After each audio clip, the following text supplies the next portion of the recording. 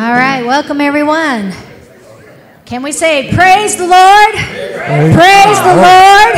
Hallelujah. Another victory is won. Praise the Lord. Hallelujah. Let's just give him a shout. Thank you, Lord, for your blessings, Lord. We are grateful to be here in your presence today. And Holy Spirit, come. We usher you in with our praises and our worship. Let your glory be here today. Show us your glory, Father, as we worship you and we give you praise and honor. Hallelujah.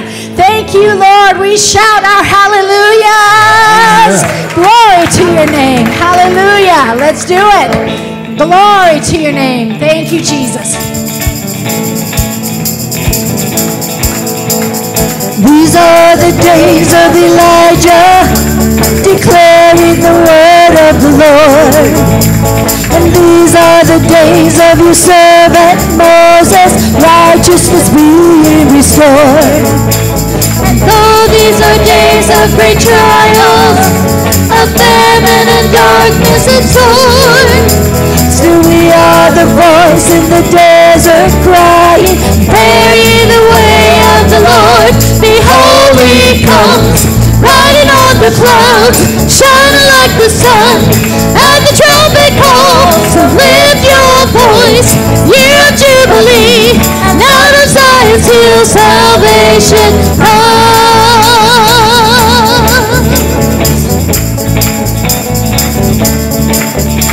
And these are the days of Ezekiel, the dry bones becoming his flesh. And these are the days of your servant David, rebuilding the temple of praise. And these are the days of the harvest, the fields are wide in the world. And we are your laborers in your vineyard, declaring the word of the Lord. Behold, he comes, riding on the clouds, shining like the sun, and the trumpet calls. So lift your voice, year of Jubilee, and out of Zion's hill salvation comes. Behold, he comes, riding on the clouds, shining like the sun, and the trumpet calls. So lift your voice, year of Jubilee, and out of Zion's hill salvation comes.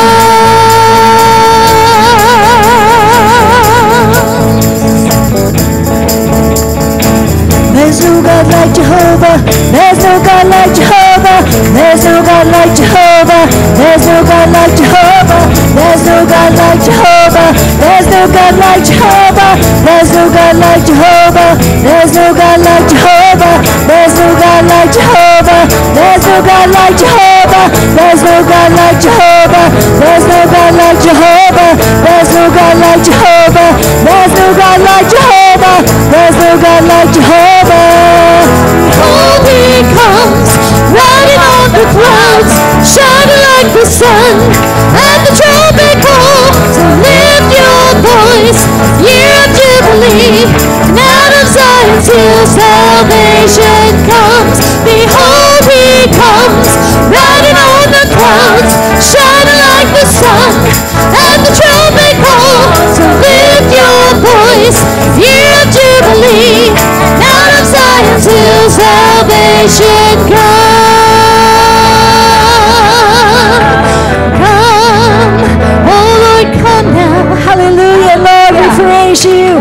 We thank you, Jesus. Hallelujah. Let's give him praise. Glory to his name. Oh, let everything that has breath praise the Lord today. Yes.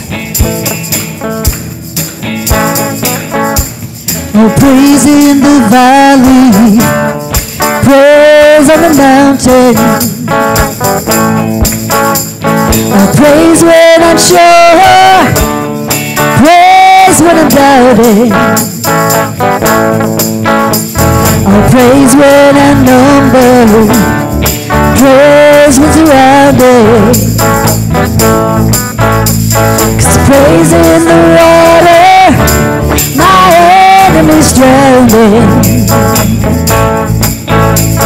As long as I'm praying, I've got a reason to pray.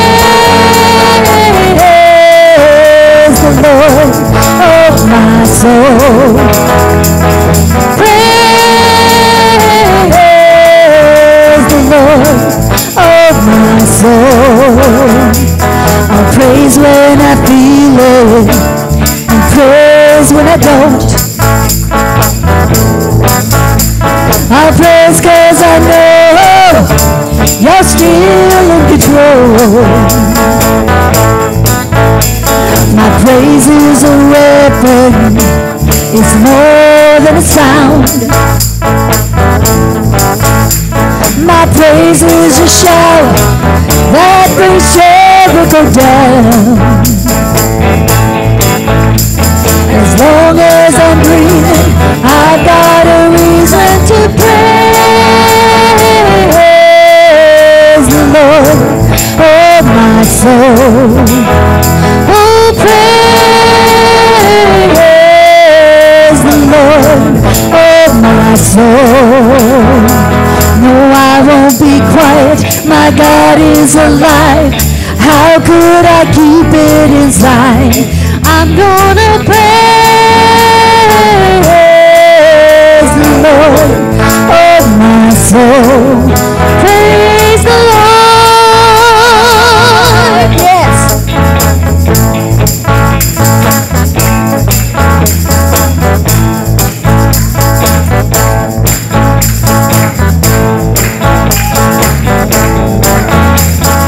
Praise 'cause you're sovereign, praise 'cause you reign, praise 'cause you rose and defeated the grave.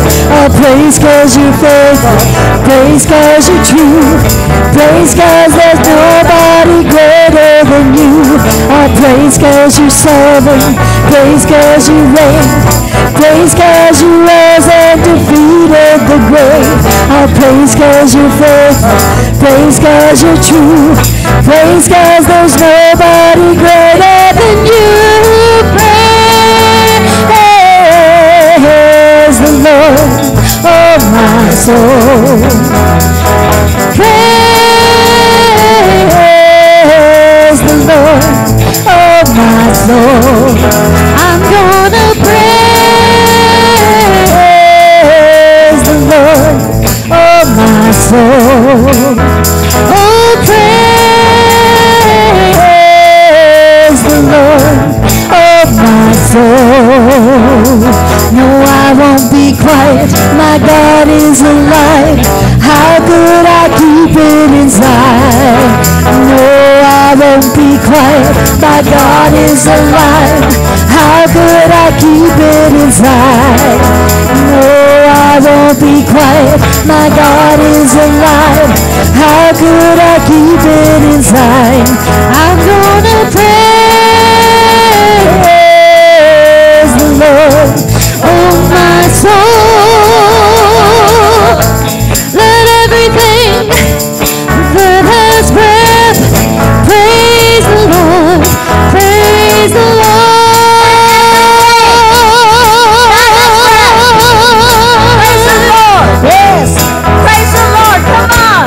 Let everything that has breath praise the Lord.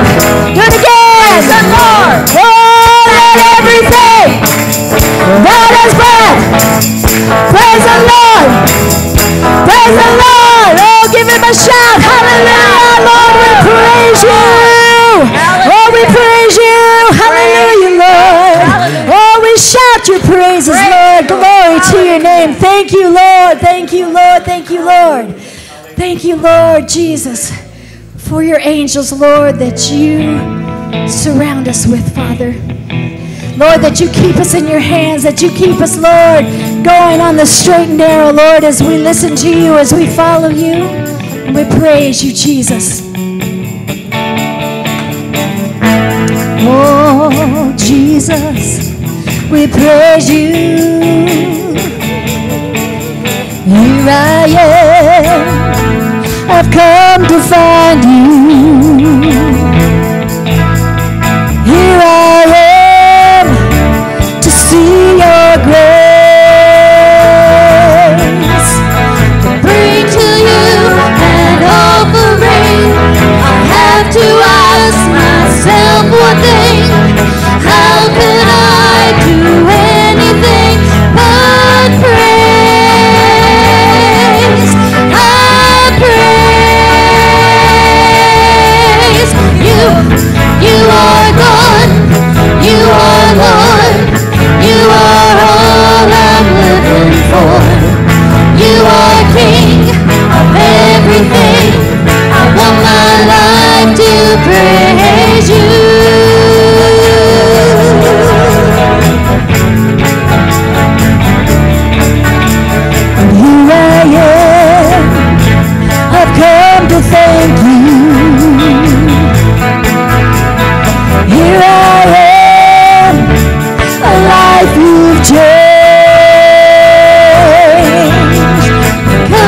gave your life for me, crucified your Son for me. How could I do anything but praise? Oh, praise. You are God, you are Lord, you are all I'm living for. You are King of everything. I want my life to praise you. You are God, you are Lord, you are all I'm living for. You are King of everything. I want my life to praise you. I want my life to praise you.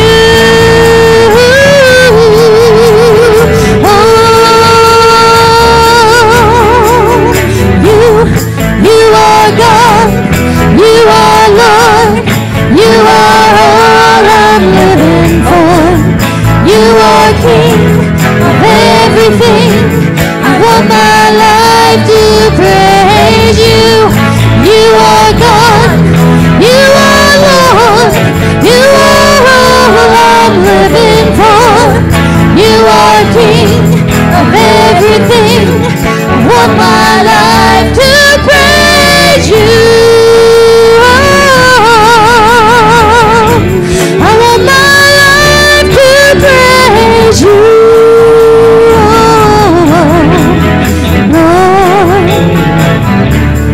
Oh, we praise you. Oh, we praise you, Lord. Hallelujah. Oh, thank you, Jesus. Thank you, Lord, for your blessings. Oh, we glorify your name. Oh, glory to your name, Lord Jesus. Oh, Father, we are so grateful to be in your presence. We are so grateful, Lord, that today is a new day. Your days are new and fresh every morning, Father. And we are just so thankful. Thankful, Lord Jesus, for your blessings, for your protection, for your hand upon our nation, Lord Jesus. I know you are doing a good work in our nation. Lord, after yesterday, Lord, we are just here to praise and give you all the glory. Lord, I know your hand was on this nation yesterday, was on former President Trump. And I thank you, Lord, for his protection. And Lord, I just pray that you will use that for your glory. Lord, that you will open the eyes of this nation. And Lord, the veil will be removed from their eyes and they will see with clarity how all that violence is unnecessary. Lord, that we should once again be one nation under God. Lord, that we as a nation will rise up before you and declare your glory. Lord, that we will come to our knees, turn from our wicked ways, and declare that you are God, and you will hear from heaven, and you will heal this land. You will heal this people, Lord Jesus. Lord, as we raise up our praises to you, Lord, we have the victory in Christ. Hallelujah. And we praise you, Jesus. Oh, we praise you. Hallelujah. Found in your hands, fullness of joy. Every fear suddenly wiped away. Here in your presence, all of my gains now fade away. Every crown no longer on display. Here in your presence,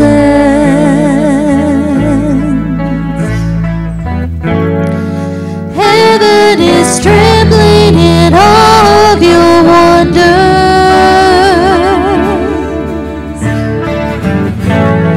The kings and the kingdoms are standing amazed.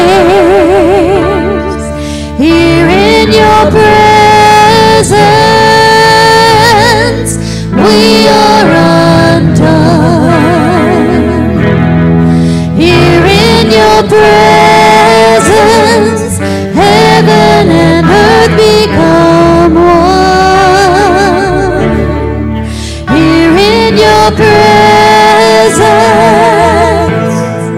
all things are new.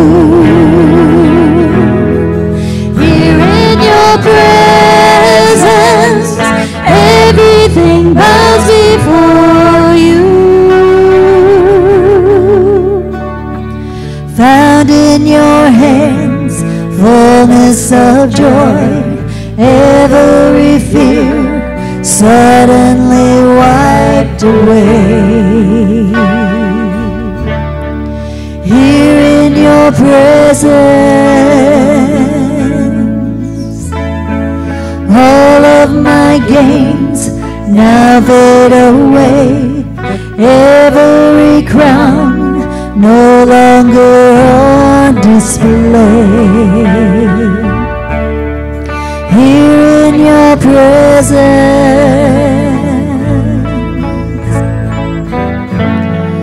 heaven is trembling in all of your wonders.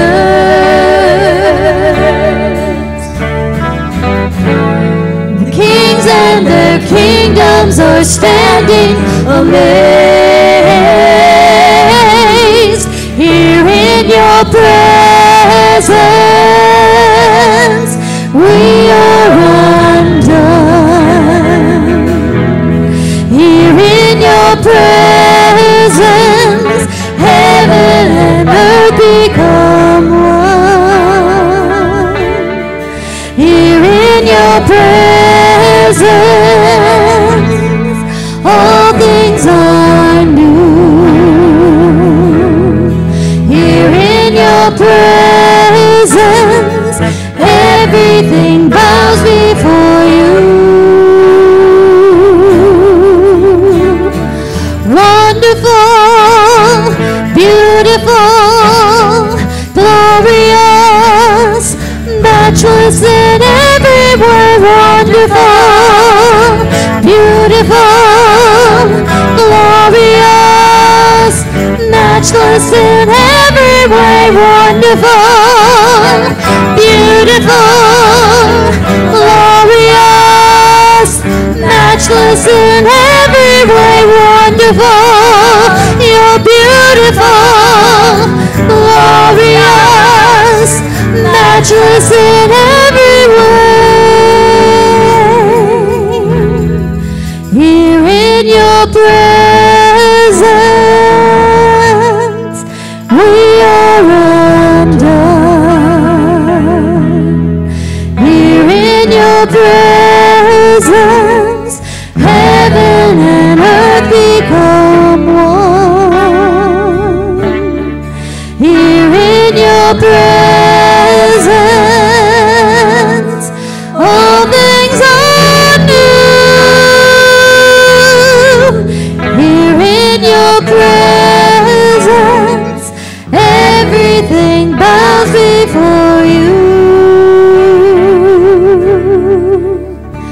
You're wonderful, beautiful, glorious, matchless in every way. Wonderful, beautiful, glorious, matchless in every way. Wonderful, beautiful, glorious, you're matchless in every way. Wonderful, beautiful, glorious, matchless in every way. Wonderful, beautiful, glorious, matchless in every way.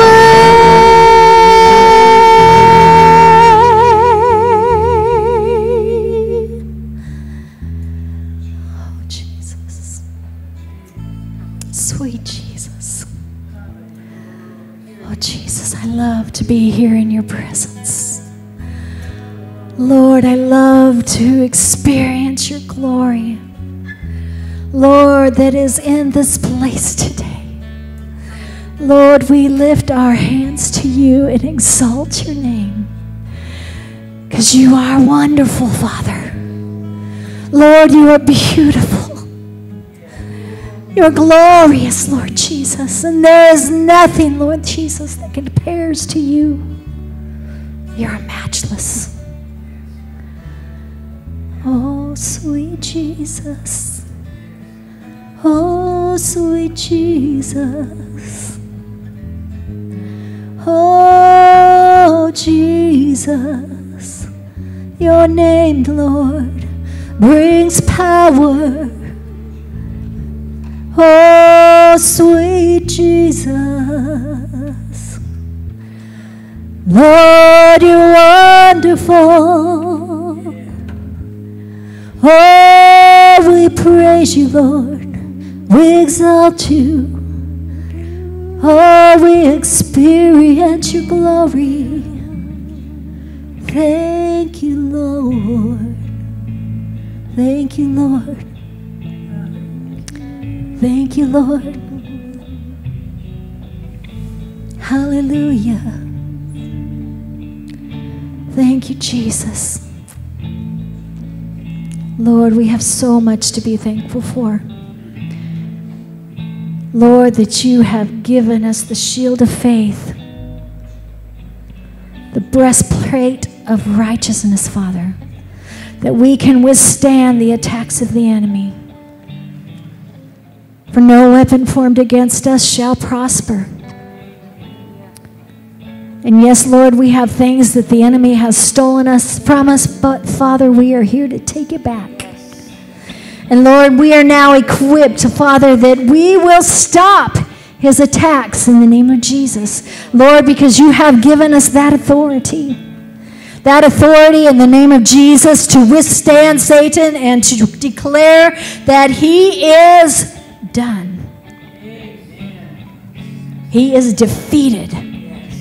And he cannot take from us anymore.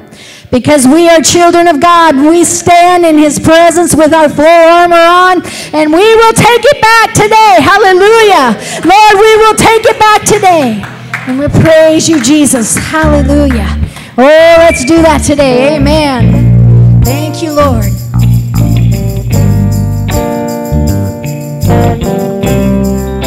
is victorious.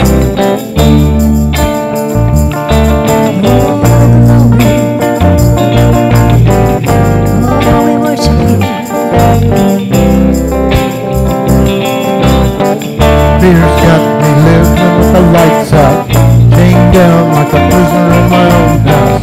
Chain cycles like a daily medication. I can try, but I can keep the situation. Cause the lion comes to rob my joy. Now I'm bruised, but I'm not destroyed. I'm rising like an army, and you're gonna hear the sound. I'm calling the angels down. I'm storming the gates of hell. Hell, the devil, he don't own my sorrow. I'm taking back what the enemy stole. I'm raising the battle cry. I'm holding the banner high. With the power of the Holy Ghost, I'm taking back what the enemy stole. Oh, oh, oh. You can't speak the lies over my family, no. You can't break the promise that is standing, no. Ain't gonna fight to put you back in your place now. One name is all I gotta say. Jesus, I'm calling the angels down. I'm storming the gates of hell. Tell the devil he don't own my soul. I'm taking back what the enemy stole. I'm raising the battle cry. I'm holding the banner high. With the power of the Holy Ghost, I'm taking back what the enemy stole. Oh, oh, oh.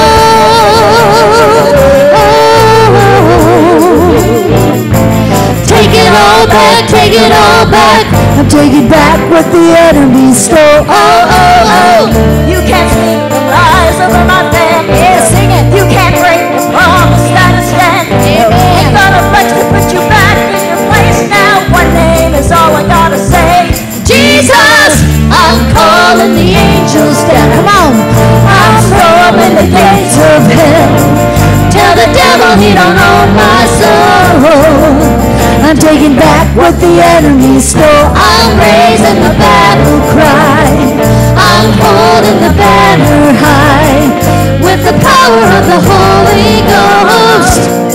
I'm taking back what the enemy stole.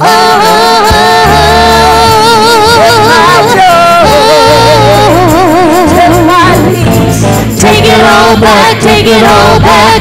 I'm taking back what the enemy stole. Come on.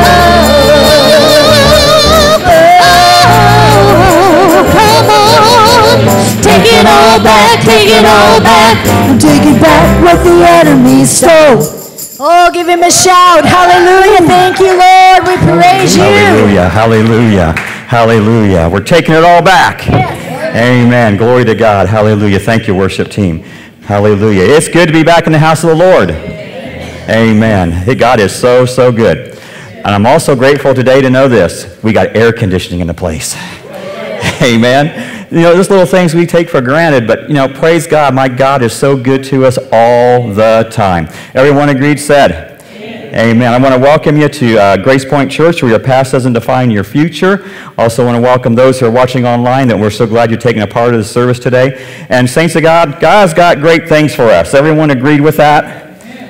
I believe that we are going to see many things take place in our land, in our nation, and in our lives. I believe with my whole heart we're going to see victory after victory after victory. And I believe God is establishing the plans for us. God is putting us on the right path. And I believe we're going to see God's hand move in dynamic ways like we've never seen before. Everyone agreed, said. Amen. That didn't convince the devil. Everyone agreed, said. Okay, I think we're starting to convince him now. Hallelujah. God is so, so good. And we're going to continue in our series, Take It All Back. And I don't know, but sometimes I wake up singing that chorus of that song. Because every new day I get an opportunity to take it back. Glory to his name. And, you know, and so our message is titled today in the series, Take It All Back, Knowing Our Enemy, His Tactics, and Our Mission, Part 3. All right. And if you haven't figured it out by now, I have the gift of continuation. I can continue and continue and continue. Amen? So here's what I think we're going to need to do, okay? We need to get a paper cutter here. And when I finish my message at a half hour, the next week I can cut my notes again, right? Oh, never mind. Okay. So, saints of God, it is very, very, very clear that we are living in perilous times. It's very, very clear that these spiritual battles are going on all around us. And we're living in a time where it's very clear that the kingdom of darkness is advancing in many areas of this world.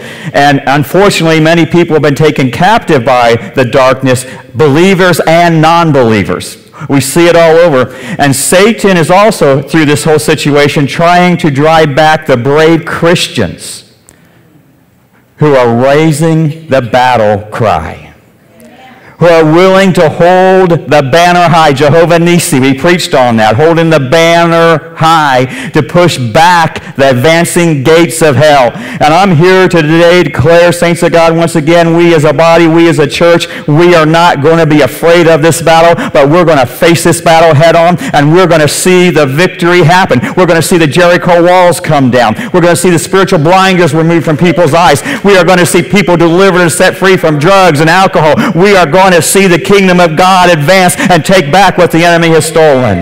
Amen. Hallelujah. And saints, Ephesians 6 and 12, I'm just going to read this portion of Scripture again. For we wrestle not against flesh and blood, against principalities, against power, against the rulers of darkness of this world, against spiritual wickedness in high places. Now, this leads me to the first point of the message this morning, is this. Being aware of spiritual warfare and Satan's tactics can be good and bad. We need truth and balance. And one of the things the Holy Spirit spoke to me about when I was going to preach this series is that I needed to make sure that I taught the balance on spiritual warfare. As a matter of fact, I think I told Pastor Terry, I got to make sure I get this into the message. I got to preach the balance of spiritual warfare. And when I look at the spiritual warfare, there's the good part of it. You're taking notes, just write the word good. The good thing about spiritual warfare is that it reveals to us the power of darkness around us and the importance of our mission. I want us to understand the truth today, saints of God. We are on a mission. And our mission is not mission impossible. Our mission is mission possible. Amen? And even when an angel of light appears, and saints of God, we have to understand, we have, knowing the spiritual warfare is going on, we know that spiritual light will appear, we can also be alert and prepared. Say prepared. Prepared for the attack that's going to come. Spiritual warfare reveals to us our adversary. And saints, whether you want to believe it or not, we have a real adversary. And one of the ways that Satan deceives people, he makes them believe he's not there. He doesn't care. Satan is real. He is a real adversary. And spiritual warfare also helps us to be aware of Satan's devices and his tactics and not to be taken by surprise. Saints, how many of you had someone scare you? Well, you know what, saints of God? We need to get to the place in our walk with the Lord Jesus Christ that when we're facing this kind of situation, we don't get fearful and we don't get scared because we know in whom we believe and we know in whom we trust and we know that we're more than overcomers to Him who loves us. Amen? And saints, we also have to understand this. We need to realize that we have a faith-empowered authority to defend and to defeat. Amen? We need to realize that we have a faith-empowered authority to defend and to defeat in this spiritual warfare that's going on around us right now. And saints of God, I'm declaring today that we're going to start flexing these muscles. We're going to flex them. And we're going to believe God to do great and mighty things. 2 Corinthians 2:11 says this, lest Satan should get an advantage of us, we are not ignorant of his devices. Now, as I was studying this portion of Scripture, I realized what one of the devices that we need to talk about on this portion of Scripture here, and I'll get to it in just a moment. But the word advantage means this. It means to take advantage of, to defraud, to exploit, to outwit, and to rob. And saints of God, I want you to know something right now. That's what Satan's plan is, to take advantage of you, to exploit you, to rob you, to outwit you, and to steal from you. Now, what Paul uses this word, outwit. What does Paul mean here? Okay? I mean, to take advantage of, it's translated outwit there. So what's Paul meaning here? Well, how many have ever heard me say context, context, context? To understand what the Bible is saying, you got to get it into context. Everyone agree, said that? Amen? Because I can get up here right now and tell you that our God's a chicken. Because we're covered by the wings of the Almighty. Okay? What's the context we're talking about here? And so what happens here is that Paul is dealing with a church that has a believer who is in gross sin. And this man is in a gross sin that he is having an inappropriate relationship either with his stepmom or his mother. According to the commentators, it could be either one of them. And he's having this immoral relationship, physical relationship with this person, and the church is going, everything's okay, everything's wonderful, everything's right. And then the Apostle Paul comes along and says, whoa, back up a few steps here. You know, the Bible says you should not be doing that. Everyone agreed, said? Because the Bible teaches the only correct sexual relationship is with a husband and wife in marriage. Amen? That's the only one God approves of. And so he's having this relationship with his mom or his stepmom. The church is applauding like this is a great thing going on. And Paul says, wake up here. Either you deal with it according to Scripture or I'm going to come and deal with it. Well, the church then woke up and they dealt with it. But here came the problem. The man repented. The man got right with God. And he came back to be restored. And here's where the enemy was taking advantage of them. They refused to forgive him. They looked at his gross sin. All sin is gross, okay? In my book, all sin sent Jesus to the cross, okay? They looked at his gross sin and says, we can't forgive this man. We can't let him come and be a part of our fellowship again because of all the horrible things he has done. Now, I'm going to stop right there. Don't show hands. If every one of us knew about everyone's past and what we've done in the past, would we be accepted? So, Satan here is taking advantage of them. They're being outwitted, okay? 2 Corinthians 7:8. So that contrariwise, you ought rather to what?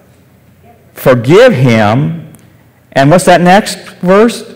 And comfort, lest perhaps such a one shall be swallowed up with overmuch sorrow. Wherefore I beseech you that you would confirm your love toward him. Now, why am I getting here? Christians, we have a habit of shooting our wounded. Now, I'm not trying to bring up bad memories here, okay? But especially in the assemblies of God, we've had some big name preachers fall. We need to be praying for them. Okay? But when they truly repent, you ready for this? We need to forgive them. The gifts and calling of God are without repentance. Amen? Now, the word swallowed up here, let me go back there. This word here, this is very, very important here. If you refuse to forgive your brothers or your sisters' trespasses, the Word of God clearly says, then your heavenly Father cannot forgive your trespasses. Now, I want you to think for a minute. Don't acknowledge, don't raise a hand. Who in your life or who in this church, hopefully none, but you have unforgiveness towards and you refuse to forgive? Is it worth being swallowed up?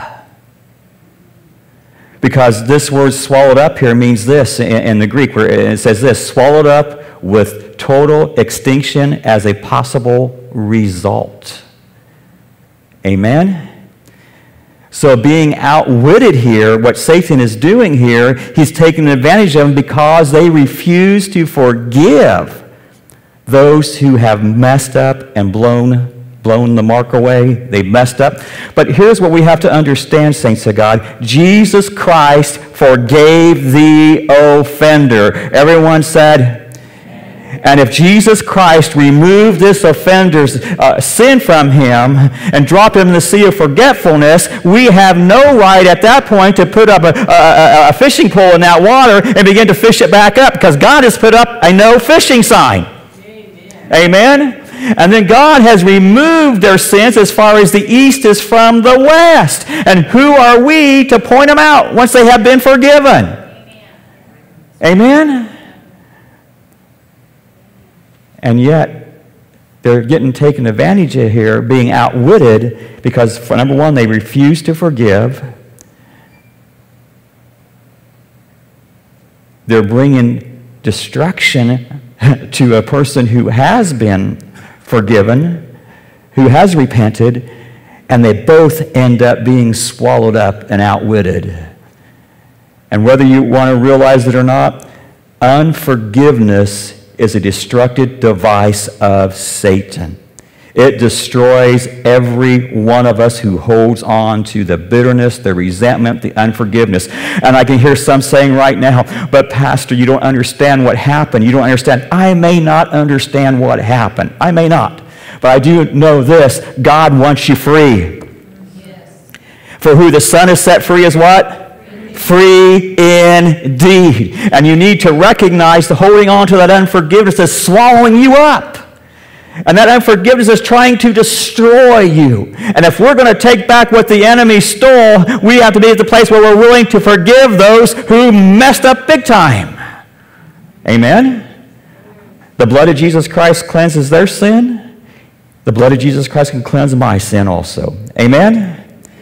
God is so good, isn't he? 2 Corinthians 11, again, says, lest Satan should get advantage of us, we are not ignorant of his devices.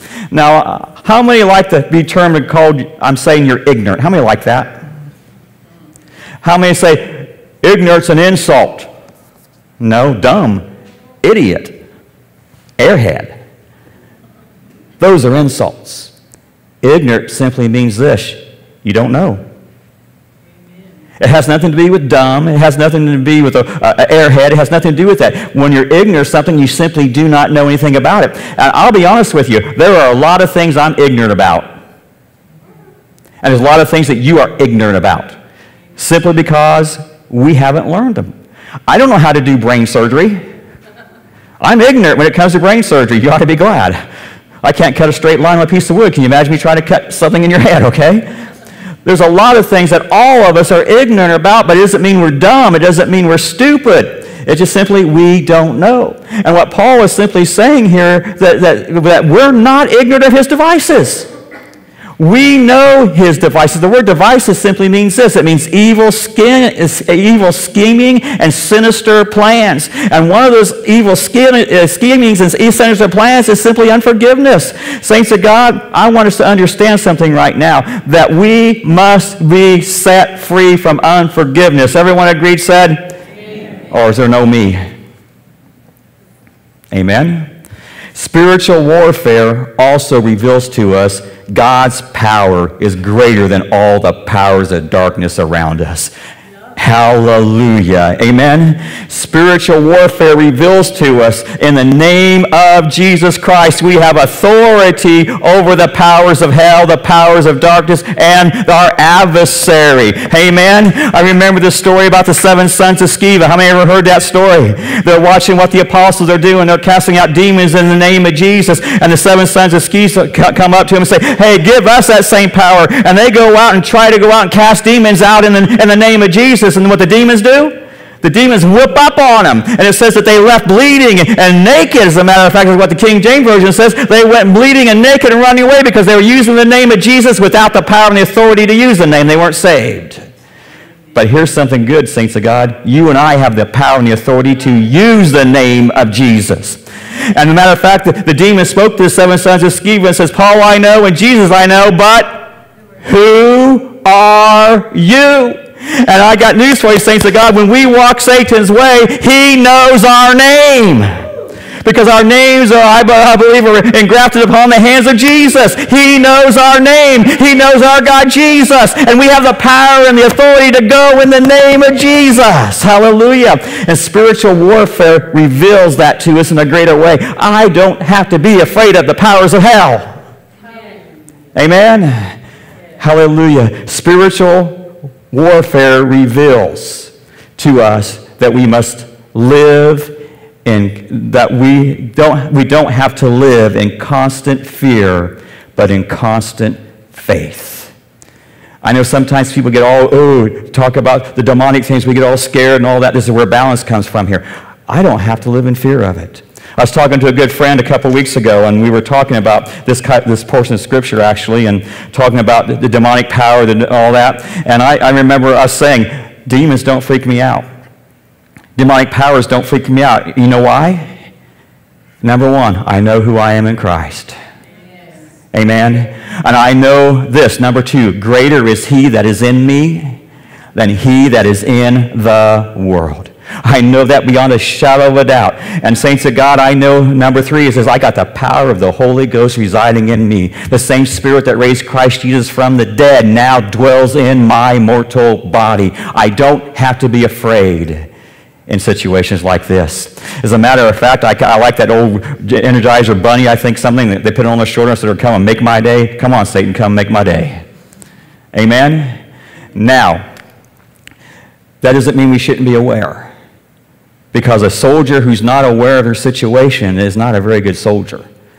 Amen? We need to be aware. Now the bad, okay? The bad about spiritual warfare. Spiritual warfare can cause some Christians to become unbalanced, say unbalanced, in their daily life. And when we become unbalanced, it becomes devastating to us spiritually, emotionally, and physically. You see, here's what happens. When a Christian becomes unbalanced in spiritual warfare, we're looking for a demon under every bush. Our whole life becomes consumed, looking for a demon here, looking for a demon there. And what happens is when we begin to look for a demon everywhere, we can be filled with a spirit of fear. And because when we're looking for a demon everywhere, we magnify the power of the demon in our life, and we don't realize it. Saints of God, God has not given us a spirit of fear, but what? Sound mind. Our focus is when we're unbalanced, it begins to shift from the greatness of our God, His power, His authority, His mission, His purpose, and the residing Holy Spirit in us, to looking at Satan and magnifying him in every situation. Saints of God, this week here at church, I closed up my laptop. Had this message on there and all this kind of thing. I closed up the laptop and the hinge on my computer broke. So every time after that, I tried to open it back up, it did more and more damage to my computer until it was going to get to the place I can't use it anymore. And the first thing that came to my mind was, Satan, I rebuke you. This is your fault. Then the Holy Spirit said, no, it's not. It's just a broken hinge. And what I'm saying that is simply is this: not everything that happens to us is demonic. Not everything that comes our way is because Satan is behind it. Now, I want to blame him for it, big time. But let me say this, and I'm going to step in waters I usually don't step into. What happened yesterday at the rally was demonic. Spiritual wickedness in high places on display. And some of the things that I noticed, and first of all, I am saying this right now, I don't care if it would have been Biden, I don't care who it would have been, it should not have happened in the United States of America. Amen. Should not have happened. Not at all. But I guarantee you, a bullet flying that close to bust open your ear, there had to be some spiritual forces protecting Donald Trump. Amen. Had to be. Amen. No ands, ifs, and buts about it. But I also saw a spiritual lesson from the man. What did the Secret Service want to do? Protect him, get him out of there, and I can still hear the recording. Where are my shoes? Put on my shoes. I'm going to do some stomping here. And as they are lifting him up, blood running down his face, he lifts up his arm and says, fight, fight, fight. And what I'm saying here simply is this: that's how we have to be when it comes to spiritual warfare. We may take a shot or two. We may have Satan attack us here and there, and he may bring a little bit of discomfort and harm to our life, but we need to rise up. I'm going to put on the shoes of peace, the gospel of peace, and I'm going to fight, fight, fight. I'm going to raise the banner high. I'm going to hold out the shield of faith, and I'm going to believe God to bring this enemy down. Hallelujah. Hallelujah. Hallelujah. God is good, isn't He?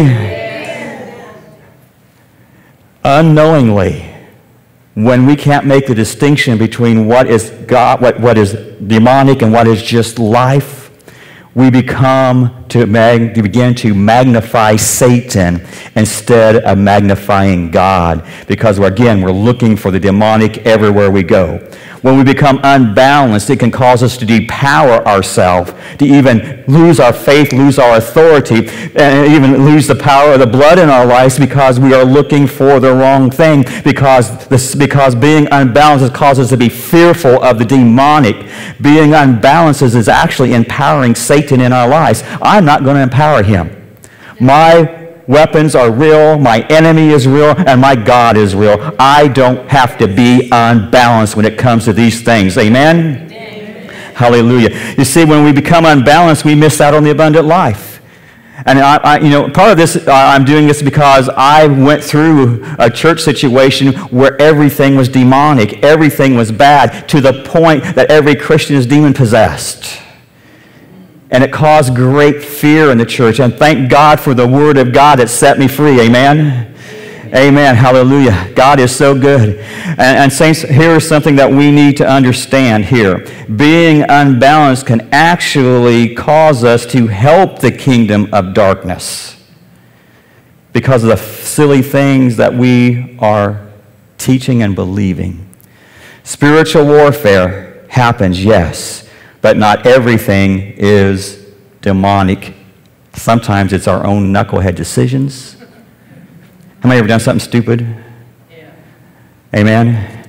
But the good news, saints of God, is this. We can take it back if it happens to us. Amen? Yeah. Hallelujah. Now, the Scripture tells us very, very, very clearly that this is happening around us. And we have to be on our guard, because this is what can be bad about spiritual warfare, is we begin to misuse the Word of God. We begin to misuse what God has said and use our own ideas with no biblical foundation behind them. You know, it says in Scripture that we fight against spiritual wickedness in high places. How many read that portion of Scripture? Now, let me show you how this can get unbiblical, okay? There's a group of people who were big into spiritual warfare, and praise God for people who want to be part of spiritual warfare. Everyone said amen? But they were not getting any results from their prayers. And so they immediately assumed that they were doing something wrong, okay? There must be something wrong with them. There must be something wrong with their prayer life. There's nothing, there's just something wrong. Well, someone found Ephesians 2:2. It says, since Satan is the prince of the power of the air. That's Ephesians 2:2. How many have read that scripture? And so what they decided was, because of their prayer life not appearing to have any accomplishments or any success, they needed to get higher in the air to prayer. So they went to places like 10-story buildings and higher, and they rent a room in these places, and they would pray because they're getting closer to the principality of the air that way. Well, guess what? That wasn't working well either. So then they decided, and this is true, they rented helicopters and airplanes, some of them, to get higher in the air so they could pray against the principality of the airs. Talk about unbalanced. Talk about unscriptural. Amen?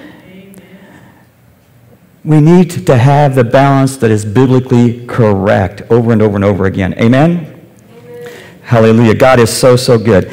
Now, I'm going to share a little bit here about things that I've seen happen in this unbalanced thing going on.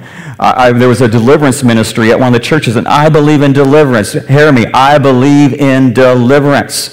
But this deliverance ministry would take people in if they were having trouble with this habit, and we'll learn more about that, what the works of the flesh are and what demons are later anyway. And they would come in there having this problem, and they would actually work them up till they get so sick. This is gross. This happened in the Assemblies of God church. They would throw up. And this is what I think is the worst part. The deliverance people would look at the chunks and say, this is a demon of this and this is a demon of that. Unbalanced. And it makes us all look like nuts. And then they wonder why nothing happens. They just threw up their breakfast. That's all it was. Amen? And then the teaching got so crazy. How many have ever had surgery?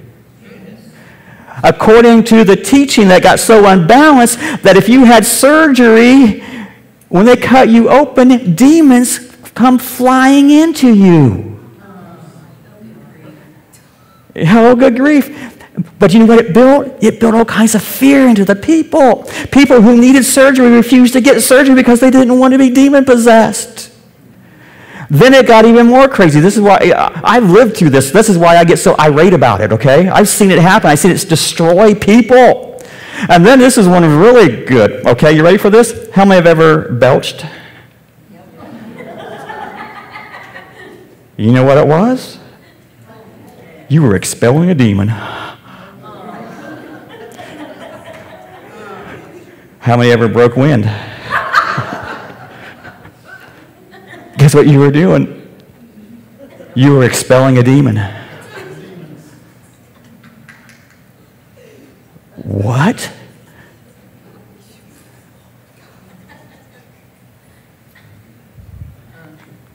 Unbalanced.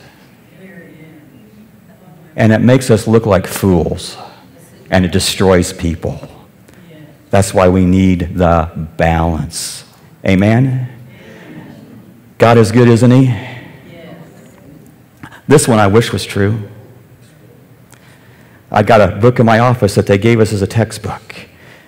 And if you have this demon, then you got 5 or 6 other categories of demons in you. And then find another category, and you have all these demons in you. And one of the demons was the demon of fat.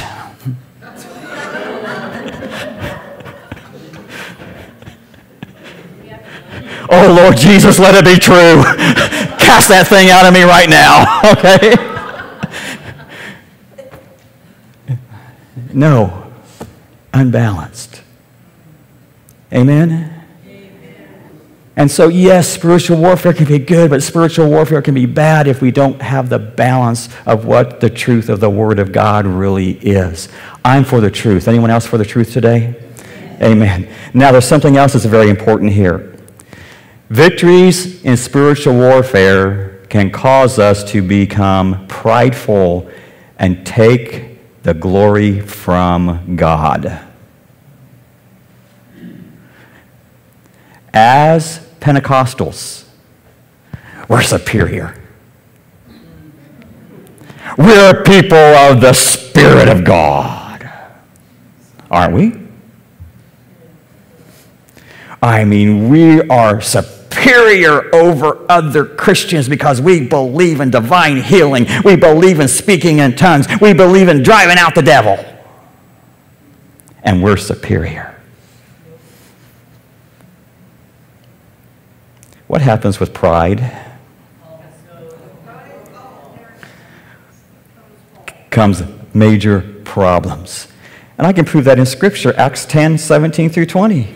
And the 70 returned again with joy, saying, Lord, even the devils are subject unto us through thy name.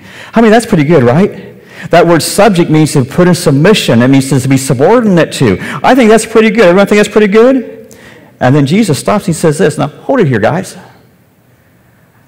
Verse 18.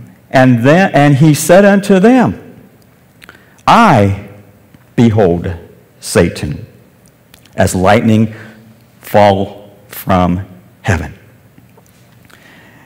Behold, I give unto you power to tread upon the serpents and the scorpions. I fit serpents and scorpions together there. Serpents and scorpions. And over all the powers of the enemy, and nothing shall by any means hurt you. We're yelling hallelujah so far, right? Yes. But look this. Notwithstanding in this, rejoice not that the spirits are subject unto you, but rather rejoice because your names are written in heaven. And what he's dealing with here, and we have to be careful when we have spiritual victories like this, is that we don't get spiritual pride. Because when we get spiritual pride, we get so heavenly minded, we're no earthly good.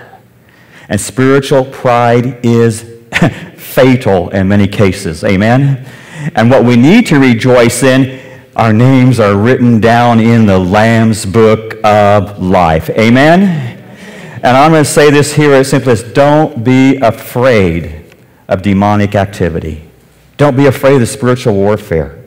We know our enemy, but we also know our God. And we know greater is he that is in you than he that is in the world.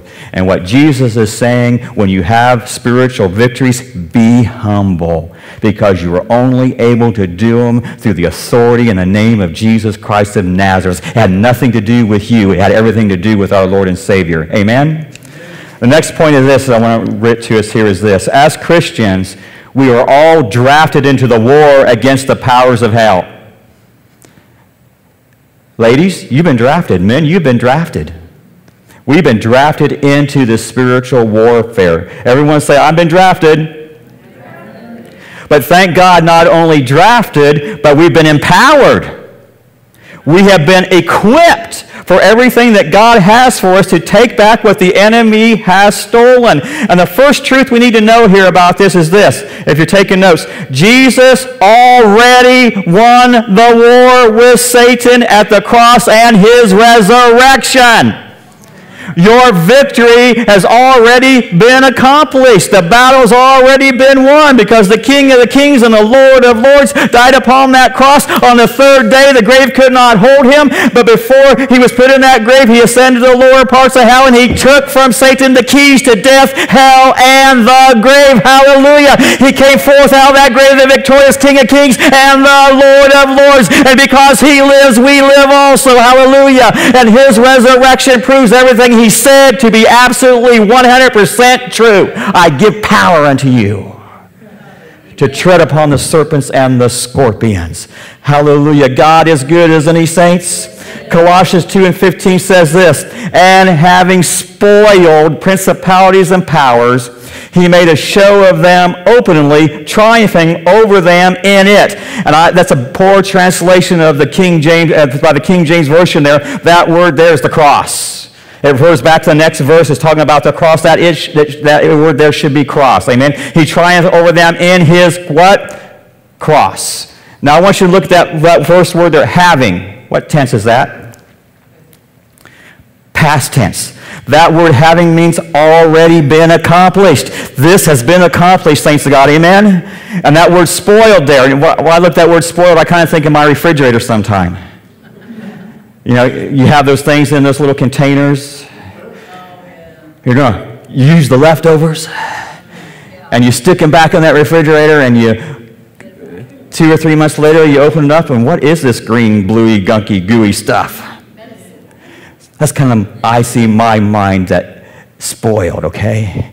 Well, it's just about the same, okay, anyway. But spoiled means this, to disarm, to ruin, stripping garments off to the point of complete nakedness. So let's kind of put it this way. Jesus completely stripped the principalities and powers and left them utterly naked with nothing left at their disposal with which to retaliate. Hallelujah. He spoiled principalities and powers. So how do they have power over us? Because we yield to it. And then show here, to display, to expose. And the idea, as Paul here is giving these words, the idea here is of a conquering king going to a foreign land and conquering the enemy. And then that foreign king takes captive. He takes things back with him. And the idea here is that when he comes back to his home country, there's a great big parade, and they're marching all the captive people. They're marching all the things they've taken. They're marching them through, and they're having a big celebration. Our king has conquered the enemy, and they're celebrating. Amen? And saints, that's exactly what he's talking about here. Our Lord and Savior Jesus Christ has conquered the enemy for us already, and he's returned victoriously from the enemy's territory. He came out of the grave. Hallelujah. Hallelujah. And it's a great time of celebration. And it says openly. And the idea of openly was confidence and boldness. In other words, Jesus Christ finished his work on the cross of Calvary. And because Jesus Christ finished his work on the cross of Calvary, we can have confidence and boldness when we face the enemy also. Everyone agreed, said? Amen. Now, Ephesians 6 and 12. I'm going to go back to there again here. I got 10 minutes. Can I do it? Hey, all things are possible to them that believe. Ephesians, for we, and that we as Christians, wrestle not against, I want you to notice the word against, flesh and blood, but against. How many against do I have? 2. Against principalities, against, number 3, powers, against 4, rulers of the darkness of this world, against spiritual wickedness in high places. And the first thing I want to look at is this word against, okay? This word against means a forward position. It's our military terms. And it means a face-to-face encounter. It means a direct contact with evil forces. It's a face-to-face. It's face-to-face with principalities and powers. It's eyeball to eyeball with power. It's head-on with the rulers of darkness. It's shoulder to shoulder to spiritual wickedness in high places. It's something, again, I say, this is eyeball. It's face-to-face. And saints of God, I want to tell you right now, if we don't run into the devil once in a while, we're walking the same way he is. Because when we're walking against what he's doing, we're going to run into him. If we're going the same way, we're going to be like dead fish flowing down the stream, okay? And the idea here is simply as this, is that this is very, very important. When the Bible repeats a word more than once, what's it saying? Very, very, very, very important. Pay attention, listen. What I'm about to tell you is absolutely necessary. And we had that repeated here, 5 times, 4 times, 5 times? It's repeated. So what Jesus is saying to us through this is pay very much attention here. This word is very important here because we are going to have forward positions, face-to-face encounters with the enemy. It's going to happen, but pay attention, okay? The next thing is this. We will have face-to-face encounters with Satan's demonic rank and file that have come to assault us. They have come to assault us. Everyone agree with that? That's what's going to happen. But principalities, what's that mean? Well, what we have here, it appears to be a hierarchy in the demonic realms. You know, anyone been in the military, Army or anything, Navy? They have people with certain rankings. I don't know what they all are, but everyone has a different ranking. Well, in Satan's army, he has rankings also, okay? And the principality holds the highest and loftiest position of rank and authority. And the idea simply is here, they are serving the king of darkness. Powers means this.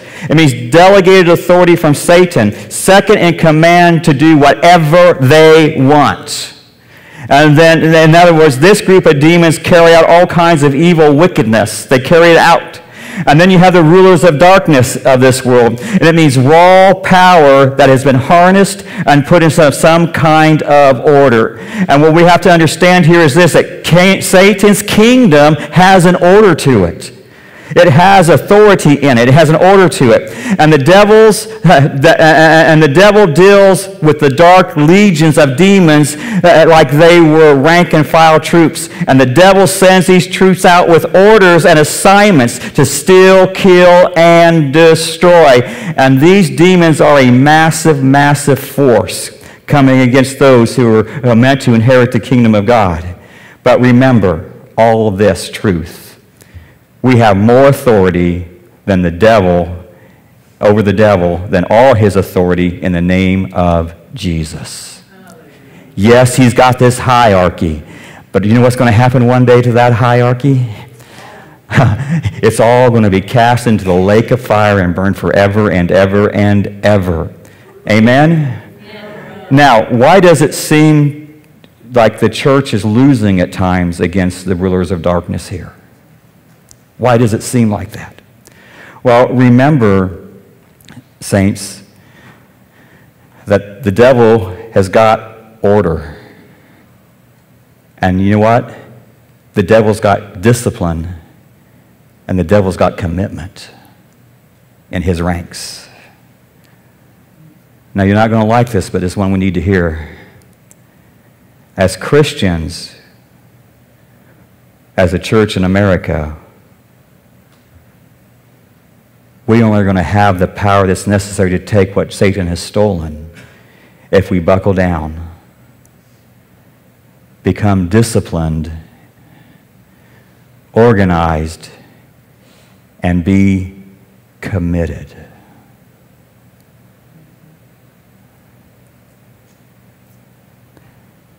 Are we committed? Let me tell you, the church in America is not committed anymore. The average church attendance for a person today is twice a month. Is that committed?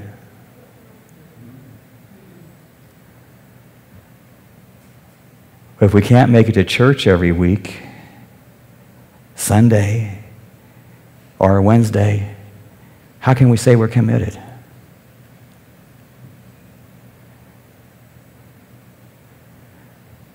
Oh my goodness. If the pastor preaches past noon, I'm just going to walk out.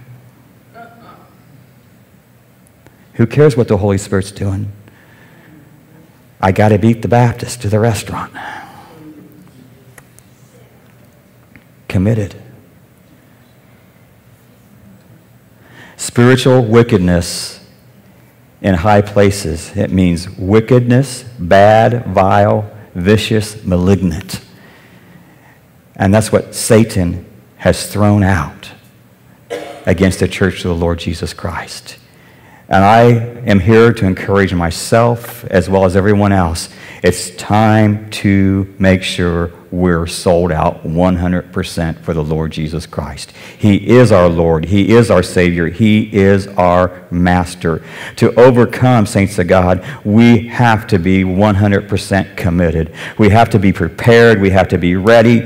And saints of God, all we have to do is look again at what happened there at that rally. The Satan sent wicked, bad, vile, vicious, malignant things to that rally. But the good news is our Lord still ruling and reigning. Now, with that said, we need to pray for our country. We need to pray for our nation. We also need to pray for the family who lost a loved one there. We also need to pray for those who are still in critical condition.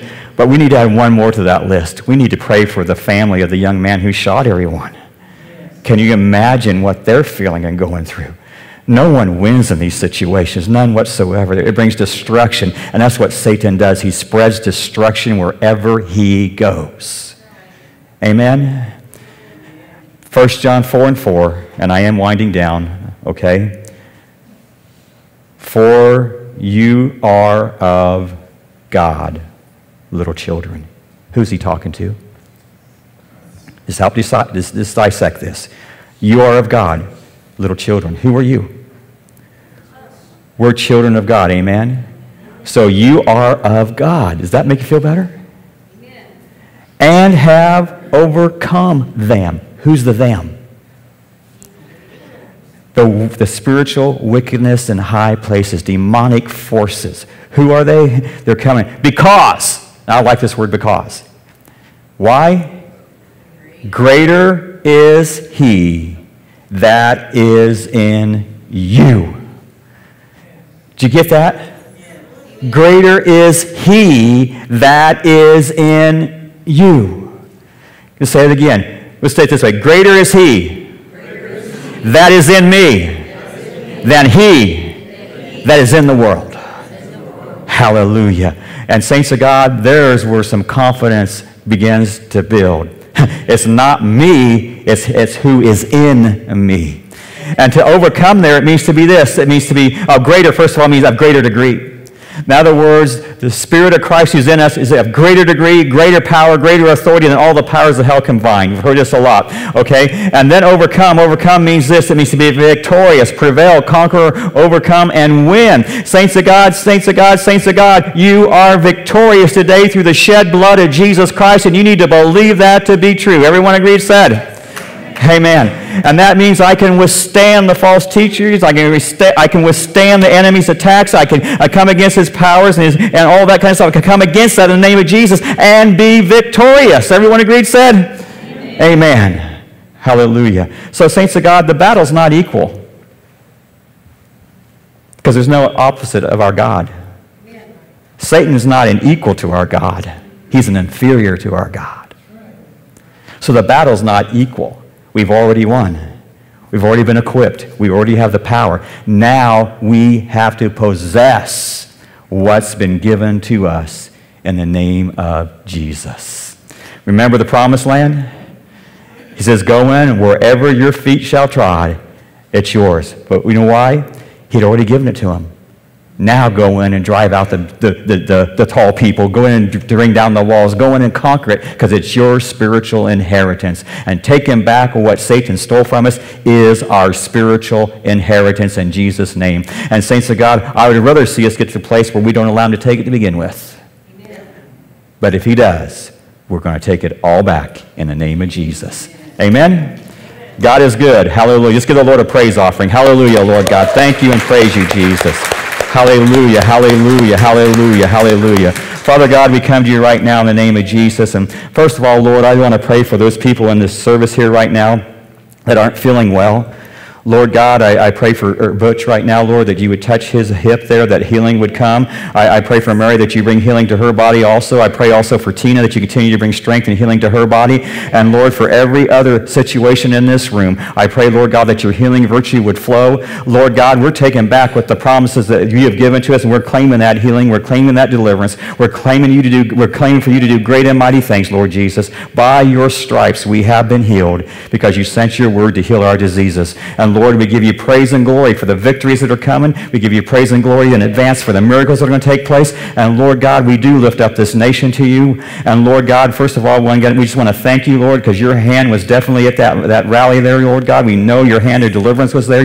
Your hand of freedom that was there. Your hand of protection was there. But Lord, we lift up all our political leaders to you. We lift up our current president, Lord God. Your hand be placed upon him and protect him and keep him safe also. Lord, for others who are involved in this, Lord God, may you be with them and encourage them. And we pray for the family who lost the loved one there at that rally, Lord, that you would give them a peace that passes all understanding, that you would give them a comfort and strength. Lord God, only you can do that in a situation like this. And Lord, for the others who are still hospitalized in critical condition, Lord, we ask for a miracle that you would just raise them up and bring healing to their bodies.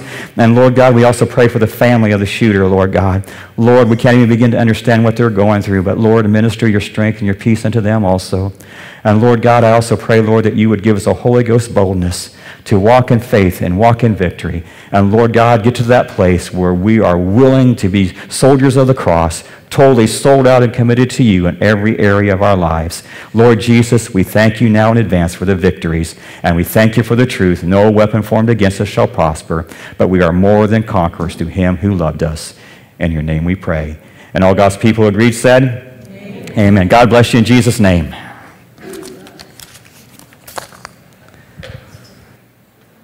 Hold it. Don't leave that. Don't leave yet. Come back. I'm sorry. Come back. I forgot something. Okay. One of the things that we as a church believe that we need to reach out to our community. Everyone agree? Said? Amen. Amen. And what we're going to do here is something like what we did last year is that we're going to give away school supplies at the car show this year. And the school supplies, you notice all those boxes when you came in? That's part of the boxes. And inside of these boxes is a whole bunch of these things. And they're full of things for the kids, for the class requirement. We're also going to give out this bag. And in that bag, there will be a life book to help lead young people to Jesus. Also, we're going to give away a koozie thing here with a water bottle in it. And hopefully it'll be cold when the time comes. And we're also going to give away one of our pins here, GracePointe Church, and one of these nifty bags. These have been a great hit wherever we've gone. How many think that's a good thing to do, to reach out? And we got our names on things here so people know we are here, and we just think that's great. Now, how many have discovered by chance that your grocery bills are through the ceiling? Definitely. Well, we, as a church, were trying to do everything that we did last year, and we gave away shoes last year. For us to buy the shoes now is $15 a pair. So we kind of like nixed that idea. Okay? How many think that's cheap but it's high? And so this year we're not going to give out the backpacks because we're trying to cut some costs down on those. And so we're just going to go with these things here plus a few small toys for the kids from the dollar store, Dollar Toys, okay? Anyway, it looks like buying the school supplies and everything that we're going to buy to get this done is going to cost about $2,500. And that's cutting everything back, okay? And so what I'm asking to do as a church is that we want to start a fundraiser, which you know I do those a lot, right? I don't do them very often whatsoever. And begin to try to raise money for the Act Out account. And we're hoping that we can be able to raise $2,500 in order to have all these supplies to give out to people who need them. And I can tell you last year it was amazing that, did we get taken advantage of? Yeah, there were some who took advantage of us. I know that, but that happens. But others were tears because they didn't know how they were going to get their kids supplies. They didn't know how they were going to make things meet and all that. And we were there to be Jesus to them, to give them a cup of water in Jesus' name. So if you would help us out, this is how you can help us out. Is in the next few weeks, start making a donation to the Act Out account. Just mark Act Out on your envelope. And Act Out account simply means we're acting like the book of Acts. I had someone say, we're acting like bad children. No, it's the book of Acts. We're acting out like Acts, okay? We're ministering in the name of Jesus. And our goal, again, is $2,500. So I don't know, I can't write a check for $2,500, can you? But if a bunch of us get together, whatever we have, and give to the fund, we can meet the needs and have this provided. And you know what? I know my God can do it. Amen? So I'm sorry I forgot about this. I was too excited about everything else. But saints of God, let's show Augusta, Butler County, there's a church here that loves Jesus, but more importantly, a church that loves people and wants to meet people's needs. Amen? Amen. So if you can help with that, God bless you in Jesus' name. But one other thing, real quick, don't take your tithe money and market act out. I've seen that happen before. I'll just take my tithe money and put act out on it and not give my tithe. That's not a tithe. Your tithe is a tithe. That act out account is a special offering, which talks about in the New Testament. That's done out of a man feels like they can do it. That they this is our love for God and what they feel that God wants them to do in that. A tithe is a tithe, okay? The act out account is an offering above your tithes and offerings. Amen? Amen. God bless you in Jesus' name. Now you can go after the third or fourth time. Amen.